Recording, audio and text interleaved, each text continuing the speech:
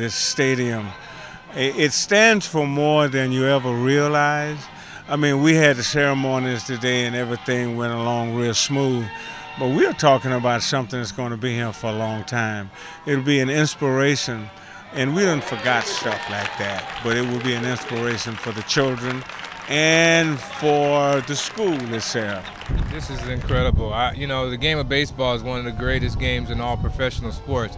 And to see it come all the way down to this level, and then where it probably has a chance to enhance itself, because let's face it, there's a lot of money being played in Major League Baseball these days. So if these kids can come out here and apply themselves, you never know. Well, first off, you harken back to when I was a kid, and the communities in which I grew up in New Jersey, where we had a field. It wasn't as nice as this.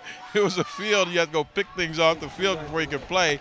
But it was ours. It was in our community. If we wanted to go play, somebody would get a bat and a ball, and you go out there, you had no gloves, and you caught them barehanded, and you make up your own games, and you would play all day long. But it was in your neighborhood, and that was very important.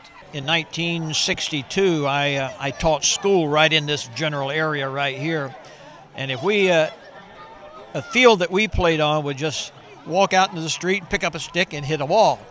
Something like this will get these kids into the knack of knowing that if I work hard and I learn this game of baseball, and I learn to play the game, hey, maybe I can make it just like Charlie Wagner or like a Mudcat Grant.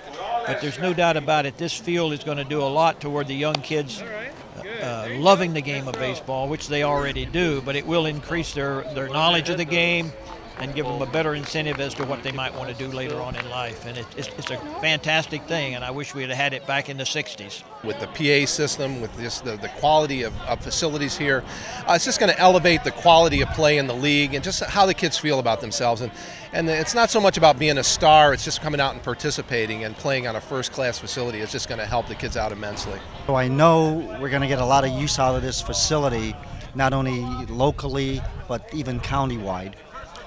I'm excited as much as the partnership between Lauer's Park and the Reading Phillies, though, with the Reading Phillies Squires. I just absolutely think that is the way to keep the relationship alive and well, and to the things that the Phillies and the organization are going to do to mentor our Lauer's Park kids and follow them to junior high and high school, and hopefully some of them end up with jobs with the Phillies, and maybe some even go on to college, and there's some money put in the pot to help them.